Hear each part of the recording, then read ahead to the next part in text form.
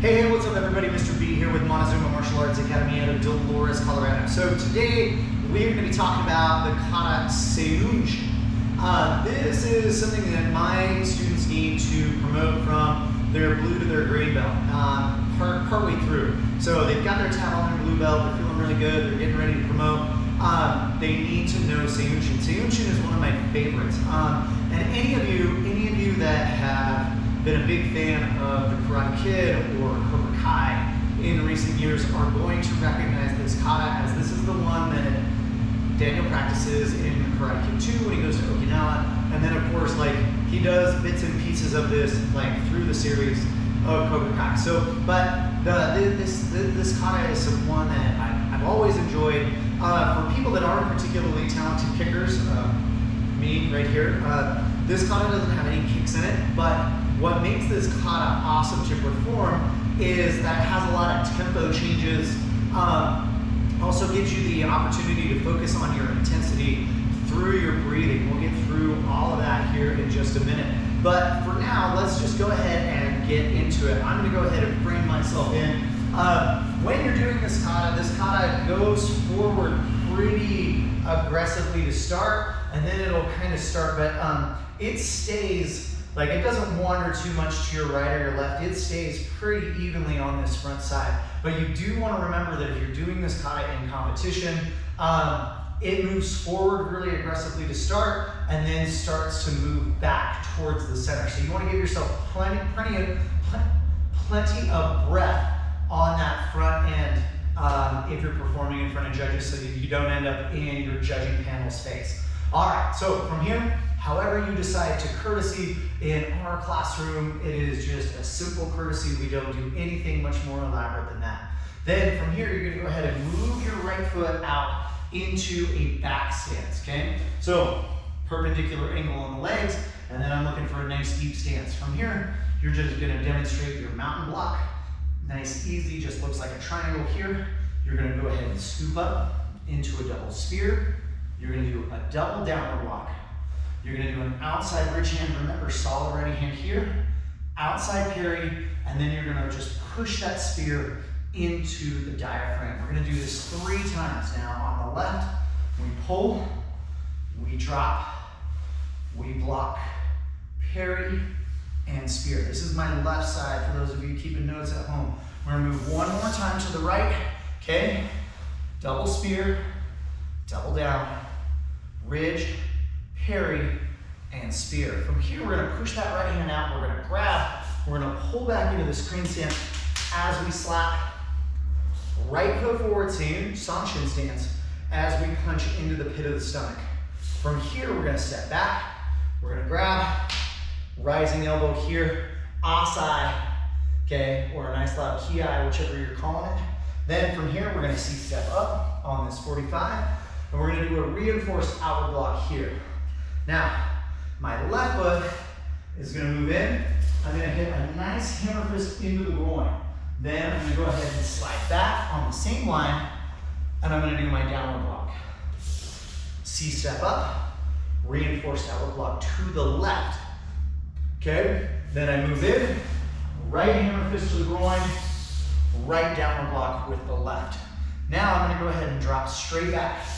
Here, horse stance sideways, and we're gonna do what we do in archer's block, okay? So we're blocking a kick right up over the top, and then we're shooting this inverted heel palm into the groin. We're gonna do 2 of those. 1, and then 2. Now I'm gonna go ahead and attack going forward. Seiunchin stance, inside hammer fist, step drag into another Seiunchin here, and then I'm gonna back knuckle into the face, asai. Now, this is where everybody likes to get messed up, okay, is on this cross. So the move is to turn into a Seiunchin on this rear 45.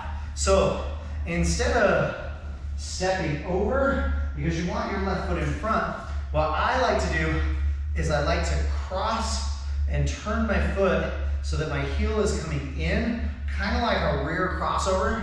Then I'm just gonna go ahead and unspin, and now I should be in a perfectly measured off Seiunchin stance to this rear 45.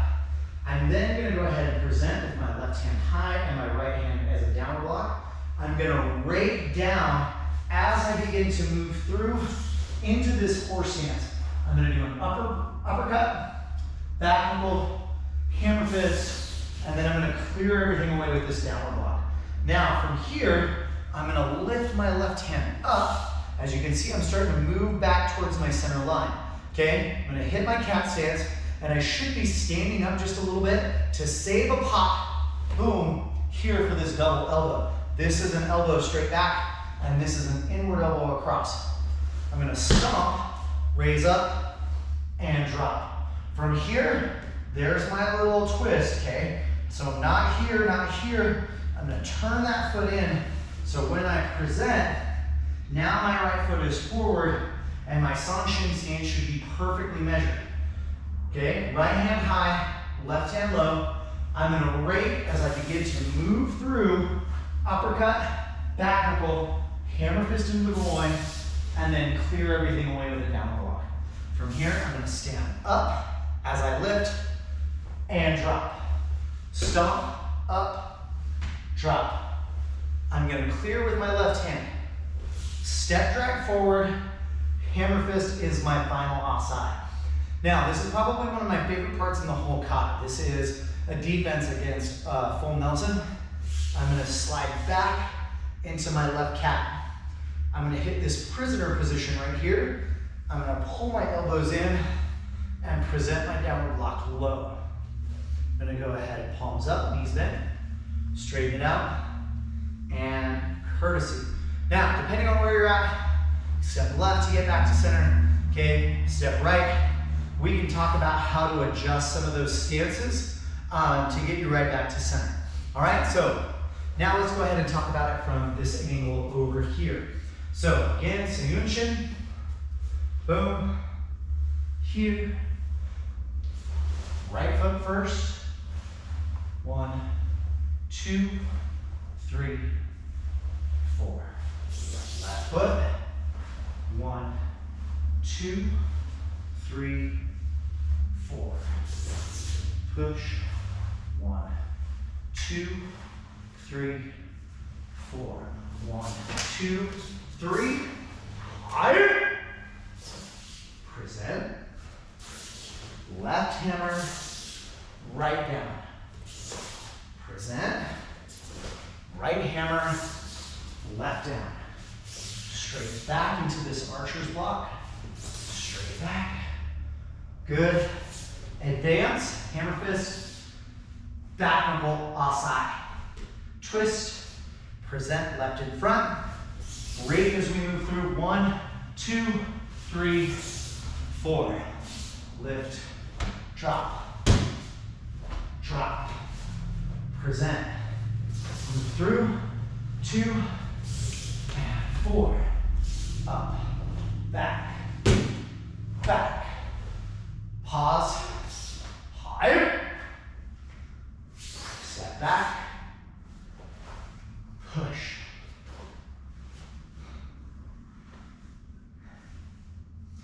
Now, you should have kind of got an idea of where I like to speed up and where I really like to slow down, okay? So we're gonna do this one more time, competition speed. And I'm gonna show you exactly where I like to speed up and where I like to slow down. A lot of it is on those explosive hand motions, okay? So particularly on this punch, this elbow, okay?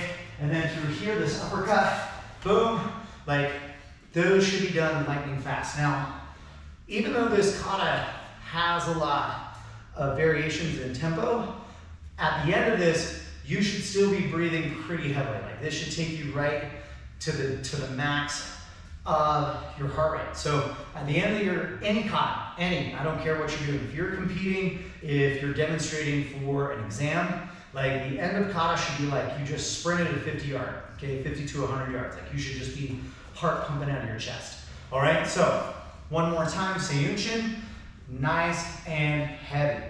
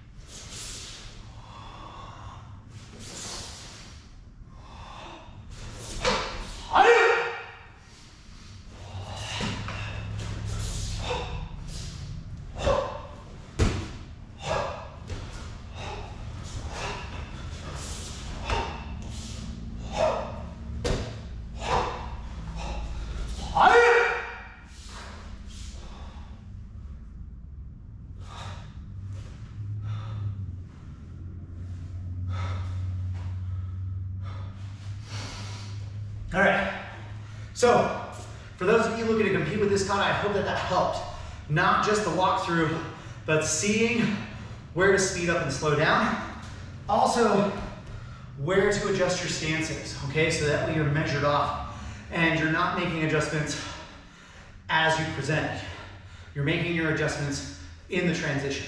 All right, guys, until next time, train hard, fight fast, score first. Asa.